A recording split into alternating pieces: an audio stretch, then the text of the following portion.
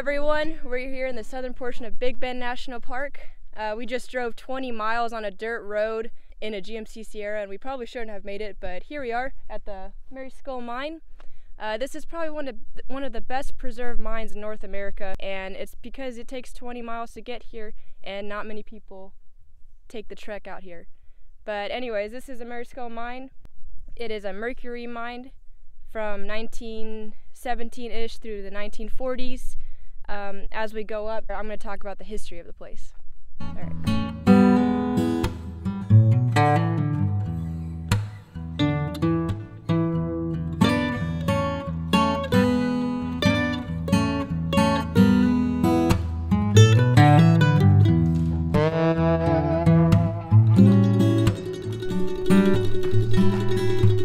Okay, so before I talk about the geology of the area, I'm going to give a little rundown about the history. So, before World War I, there were a few smallish operations here on the Mariscal mine. Basically, they saw cinnabar, the mercury ore, on the surface, and they used hand tools to dig it up and loaded it onto burros and pretty much shipped them out to processing plants. But it wasn't until when Woodrow Wilson declared war on Germany in 1917 that everyone wanted mercury, or quicksilver as they called it at the time.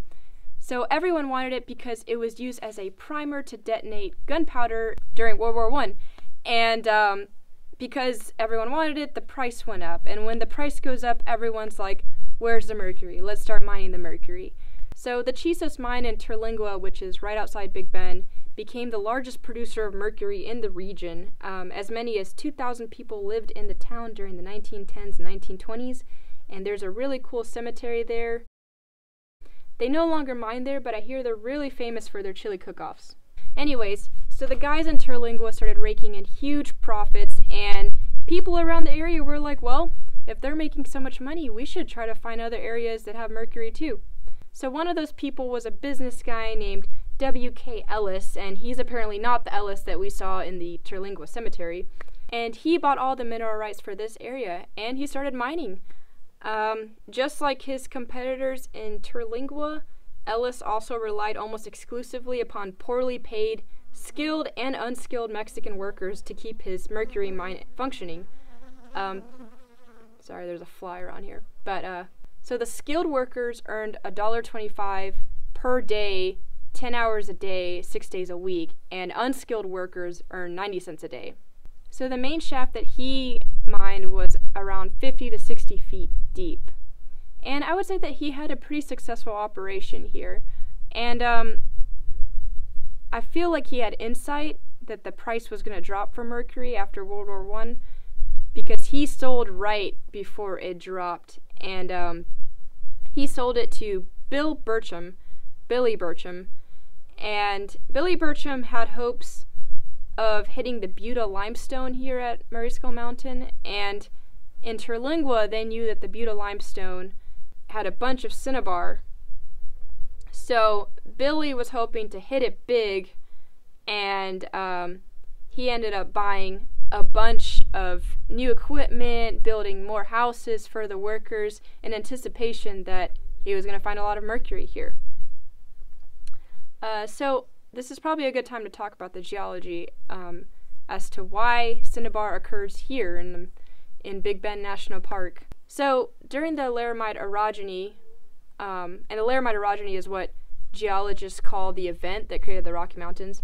So during that, rock layers here, which were originally flat, were folded into an anticline, which is kind of like an arch shape, and it formed the mountain called Mariscal Mountain. And you can see how the rock layers here are angled like an arch. Often, whenever you're folding these rocks, you form faults or cracks in the rock, and these cracks were later filled with magma, and sometimes, as in this case, the magma squeezed themselves in between rock layers. At some point, probably the tectonic event that caused the Basin and Range province created more cracks, which allowed mercury sulfide gas to rise up from deep-seated magma. And geologists think that the magma that squeezed itself into cracks served as a seal that basically trapped all the gas or fluids, and since cinnabar precipitates at low pressures, this was a pretty comfy place to settle down, maybe start a family, and over time, erosion peeled away the top layers, exposing the cinnabar for Mr. Martin Solis to find in 1900. But I'm pretty sure that Native Americans found out about this first, considering they probably used the cinnabar to create their pictographs down by hot springs. And usually they crush up cinnabar into a powder, and then they add animal fat and water, and they use that as a paint. Okay, so back to the Mariscal mine. After World War I, the price of mercury dropped, and I mentioned that Ellis probably knew that this was coming somehow. Smart man, I guess. And Bill, who was the owner at the time, was forced to borrow money in hopes that the price would rebound. Unfortunately, it didn't do it in time, and the mine had to cease production in 1923. The price eventually did go up, however, during the Second World War, because if I learned anything in my high school economics class, it's that when demand goes up, price goes up. And everyone wanted mercury for World War II because they had explosives and ammunition that all needed mercury to detonate. So in 1942, Bill reopened the operation, and he extended the main shaft down to a depth of 438 feet, hoping to hit the Buda limestone and make a huge profit. Bill made a ton of other additions, like I said, more rooms for workers and a new furnace that was more efficient, but ultimately the mine had to stop operating because he just didn't produce enough to pay off his debts. So, unfortunately, this mining engineer from Stanford stood no chance to this geology of the area, which was a lot different from what he knew of in the Terlingua district. This is an anticline, and the mercury sulfide gas rises up and gets stuck under the igneous layers on top, and in Terlingua, the mercury sulfide gas probably gets stuck under a clay layer. So, he was hoping to dig down deep, but honestly, I don't know if anything was down there. And all in all, most of the mercury mines in Texas stopped operating by 1946, since partly because there was less demand, and also other countries flooded the market with their own mercury, mostly Spain. And now if the U.S. needs any mercury for thermometers and whatnot, they pretty much just import it from other countries.